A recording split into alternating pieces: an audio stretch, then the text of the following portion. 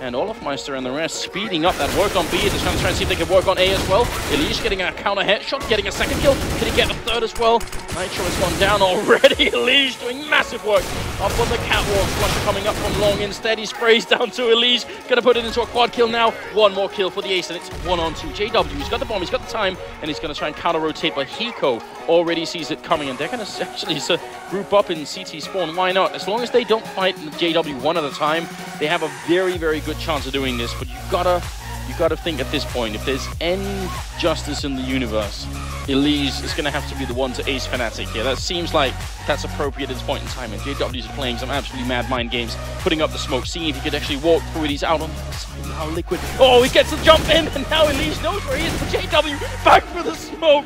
I don't even know what level of Counter-Strike this is. He fakes the bomb once. JW gonna try and see if he can walk out. He's very low on health. EliGE on the other side. Grenade gonna be going in, and EliGE, is he gonna try and charge me? Runs in. There's the ace!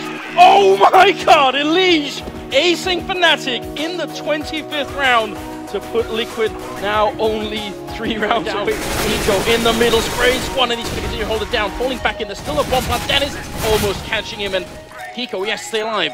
He is the linchpin here in this defense. If he goes down upper, his 2 teammates are going to get sandwiched in the kills, and the fact that he's falling back this far, that really worries. Now, there is one Molotov on a Dren, and he's going to finally put it up in the doorway here. FNATIC, they've got the time for the retake. They've certainly got the kits for it, and this is going to be an all-deciding 3-on-3. It's very, very important for Liquid's chances. They're out of nades, Liquid, and there we go. JW, he finds the angle from upper dark. There's no longer a smoke to block it off. FNATIC will smoke themselves up, and it's all on Hiko now. He holds the line, going for the pre-fire as well, and it is all on Hiko, the clutch master himself.